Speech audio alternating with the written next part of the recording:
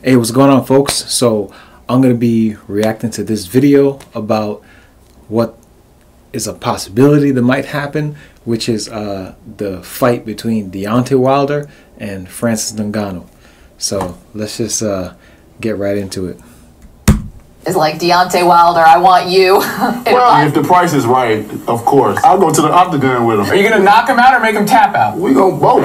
Francis Ngannou just went from MMA over to boxing and did well.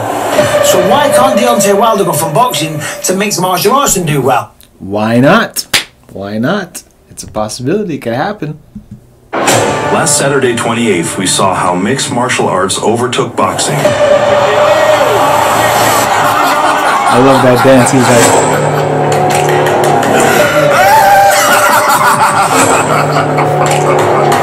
they say there is no man born from his mother that could beat Tyson Fury. Well, they're not wrong, because Francis Ngannou wasn't born. He was created in a factory. He's a machine.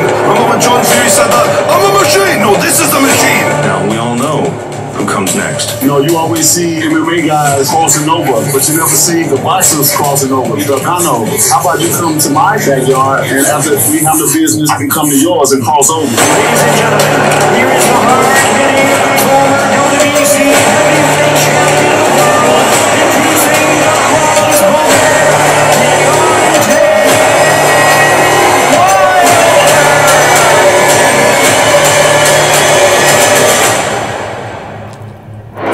Ngannou is the dead man. I want about it, and he gonna be the body. Dominique Brazil!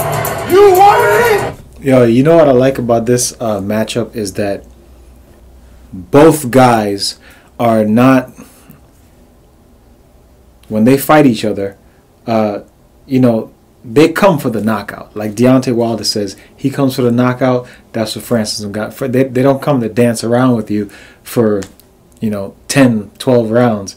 If it happens to be that way, it's just going to be that way. But what they're actually going for is that KO, that knockout victory to, you know, get that highlight reel. So anyway, let's keep going to this. I was ringside when Deontay Wilder knocked out Brazil. I was on record for that with my brother. He knocked Brazil's soul out of his body. That guy. Look at him. And I've been in a lot of I've been in fights. I've been knocked out. I've been at UFC fights where dudes get knocked out.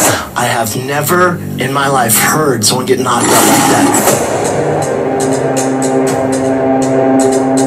Jesus Christ, can that guy punch? Right hand. My God, it's so crazy. It doesn't even make sense. When you look at that shot, it landed it above, like kind of like in the forehead, this area. Not even on the chin. No. Yo, Deontay Wilder's a body collector. He just like collecting people. He's just knocking out. It's crazy.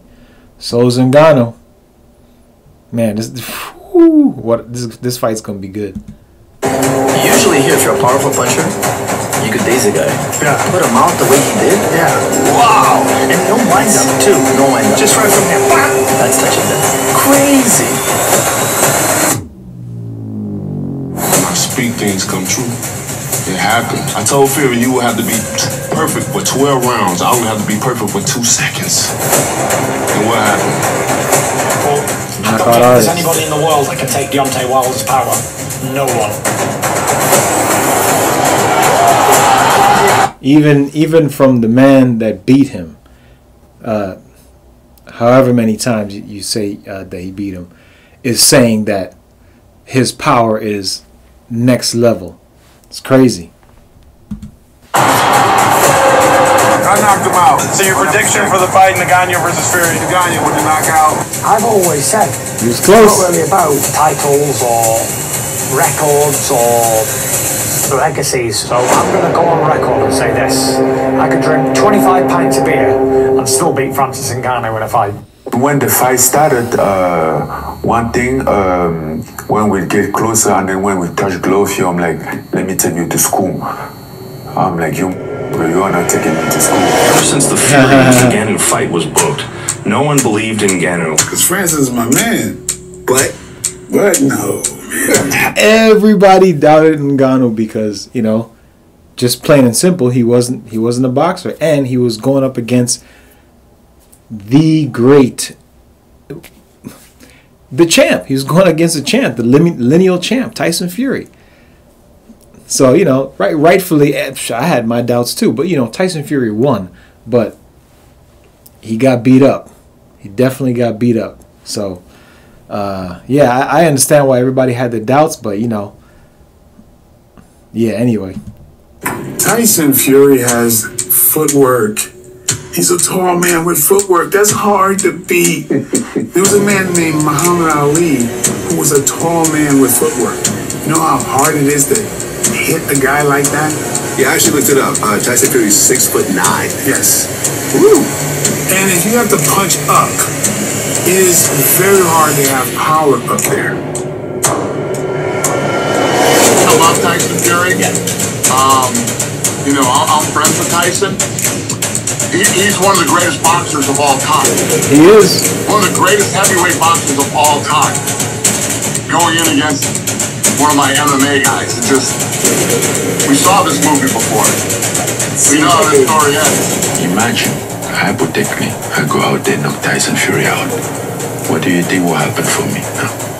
Where does that leave me? If you knock Tyson Fury out, you're the biggest combat sports star in the world.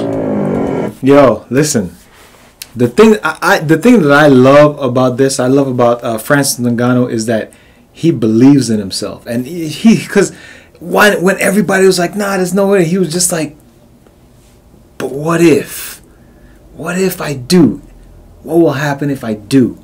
You know, and I love that, man. And I tell you what, he has that confidence in himself. Deontay Wilder has that confidence in himself. That Deontay Wilder thinks he's a king. You know what I mean? So it's like, yeah, this match is gonna be crazy. Amanda went 10 rounds, delivering the thunderous knockdown in round 3, but lost by a single point in a controversial decision. But after that, the whole world took a bow for Ngannou. I don't know what Tyson Fury was doing. I'm still completely lost for words. But give Ngannou his shot. I mean, you have to give him the respect. So, unbelievable scenes. I cannot believe what we just witnessed. Cut to 265. Mark my words. If Francis Ngannou decides to jump ship and go heavyweight boxing... Careful. Where are you going with this? He will nuke some fools. Nuke some fools. Not Wilder. But he's amazing. But if Francis, he KOs Alistair Overeem in the UFC. True. Right, but think about that. If Deontay Wilder fought Alistair Overeem in an MMA fight right now, how do you think that would go? He'd finish him in under a minute. So, will Ngannou and Wilder fight in MMA or boxing? Francis Ngannou is back again December 23rd. Back in Riyadh, the middle of Riyadh season, and back in Saudi Arabia. Deontay Wilder is a really interesting one because Wilder is the one with the comparable power to Francis Ngannou, and in theory he should be better at setting his shots up than Francis was because he's got way more experience. And everything Tyson Fury did to Wilder, Francis might be able to do even better. Francis hits harder than Fury, he's better on the inside than Fury, so the blueprint could be there. Francis Ngannou versus Deontay Wilder. So from what I'm hearing, they talking about doing an MMA match and a boxing match. That's wild, man. That's wild. I think that's gonna be crazy. It's gonna be fun. You know where I am, you know what time, you know what place. I ain't scared of nobody. I'll come to your backyard, baby. So when you close your eyes in that hospital room, you're gonna see my face. You're gonna look into my eyes over and over and over and over again. Because we know what happened with that match, I wonder if Brazil was sitting in that hospital bed and was like, man, Wilder knocked me out. What the victims? 79 got knocked out. The money that you earn gonna go to your hospital bills. Trust me. I am the king. I am the king. I am the king. You know that. So if it comes, it comes. This is a brutal sport. This is not a gentleman's sport. I keep saying this is not a gentleman's sport. We don't ask to hit each other anyway. But we do this anyway. And you can ask any doctor around the world, and he'll tell you the head is not. Yo, if you didn't see the Wilder versus Stavern fight, you need to watch it because there was actually 2 parts. The first part, when Wilder first came out, he was knocking out everybody. So everybody said that he couldn't box. So when he fought for the belt, which is him versus Stavern Bermain Stavern, that's his name, part 1, he went the distance with him. You know, didn't have to, but he went the distance with him. When he won, he was like, see, I could do it. I have the wind. I have the capability to do that. So when they did part 2, man, he made sure, he was like, all right, I did it that way this time. Now I'm gonna. And part 2 was like over in what, like 1-2 rounds. He knocked him out bad. So yeah, that was a memorable fight. Watch it if you haven't seen it. Be here. Anybody can go.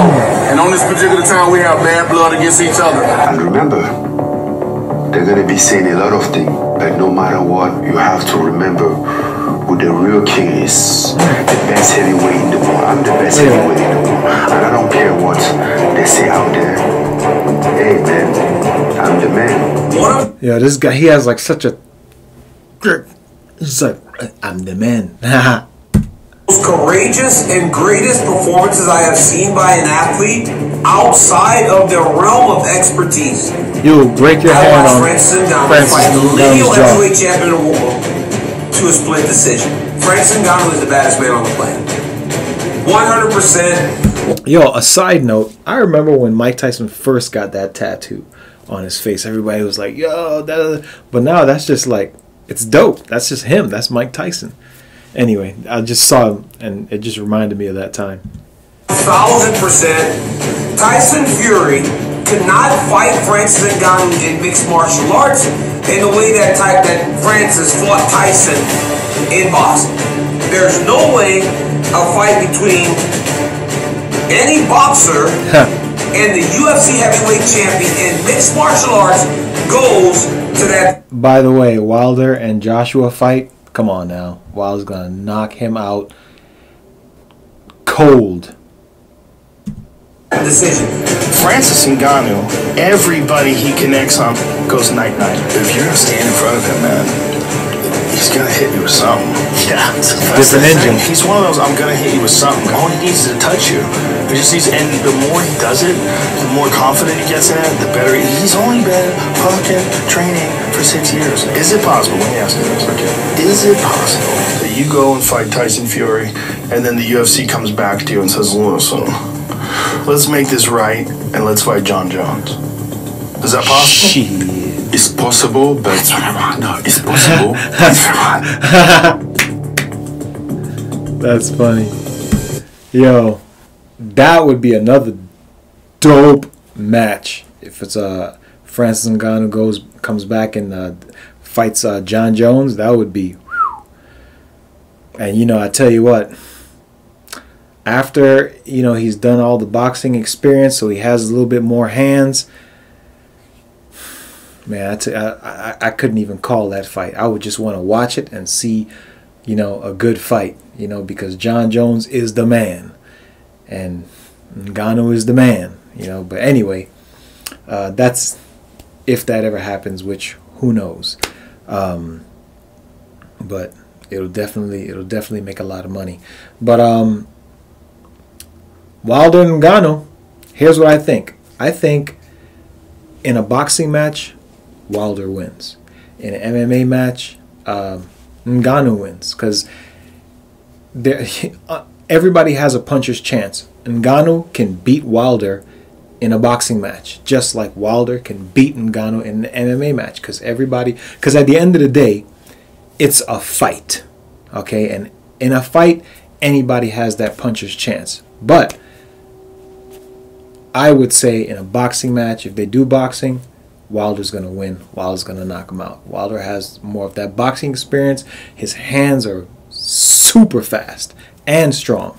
But if they do MMA, then, come on. Ngannou, he has more tools than Wilder does. He's been doing it for a longer time. All he has to do is leg kick him, take him down to the ground and pound him, and then it's night-night for Wilder. But like I said, boxing, Wilder, MMA, Ngannou. That's what I think.